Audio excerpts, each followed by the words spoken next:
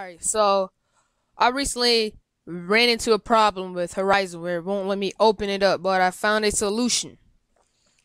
As I was reading, I found like two solutions. Alright, one problem that most people have with Horizon. You open it and then it shows up for like a second. Like it shows up for a second, then it goes away. Like a little icon appears, but then it goes away and it never shows up. And then you keep on doing that and it won't show up. The second problem, you load Horizon up, but it says Horizon has ran into a problem. So if y'all have those two problems, I think I didn't explain the first problem. That's good.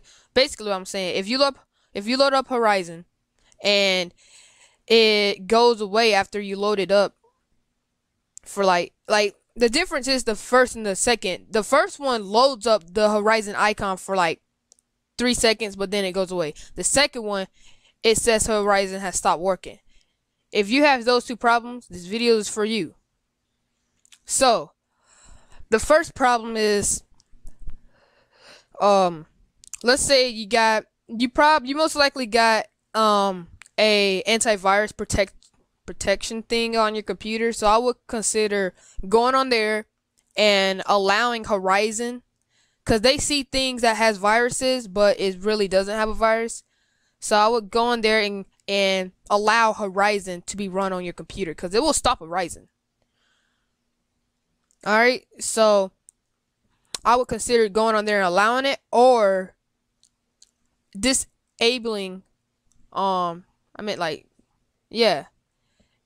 like disable where it won't run on your computer, like that, that protection thing, it won't run, or uninstalling it. You got those three options. And number two, solution two, it's probably a program or software on your computer that's not allowing Horizon to run. So this is my solution that I just did. All I did was just make another account and downloaded Horizon.